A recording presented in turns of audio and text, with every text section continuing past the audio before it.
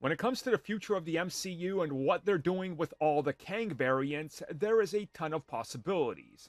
One possibility we've heard rumored is the inclusion of Iron Lad, aka an actual comic book variant of Kang.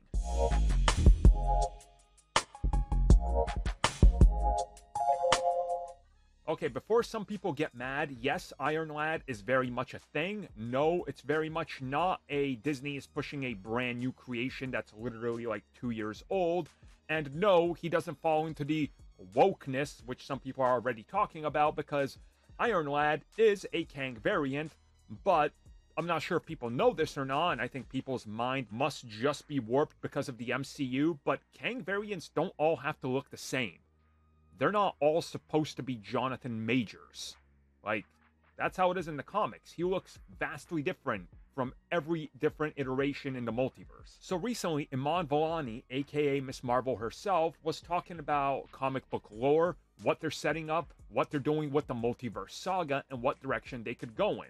And she says that the one hope she has is to see another member join the Young Avengers, and she hopes that when they're dealing with the whole Kang thing, that they might bring in Iron Lad, because that's a character that has a place in Marvel and very much is an example of a good variant of Kang. Now, Iron Lad is almost 20 years old, and he is the 16-year-old version of Nathaniel Richards.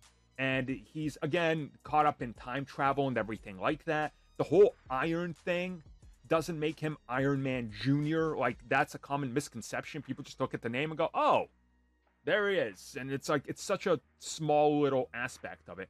And also, like, he actually has affiliations with, like, the Young Avengers, Champions. I mean, he also, in the comics, has a connection to Renova, who we, of course, saw in Loki. So there's a natural path they could follow here with what to do with this character, what to do with, the whole concept in general. And also, if you really think about where he's popped up and what he's done and how you can take the character and bend him in a different direction like Marvel has, where they made him Kid Immortus, like, you know, there's possibilities here where they could legit take a Kang variant that we've seen, maybe in the council, maybe Immortus himself, and go, hey, at one point he was legitimately good at heart and wanted to do the right thing, but it just kind of escaped him. He had to conform to what the Kangs were doing. So once we're done with everything, one good one escapes, and he doesn't want to be power hungry and money hungry and control hungry, and he just goes, you know what? I'm going to do good. I'm going to go back to a time in my life when nothing was going wrong, and I'm going to become Iron Lad.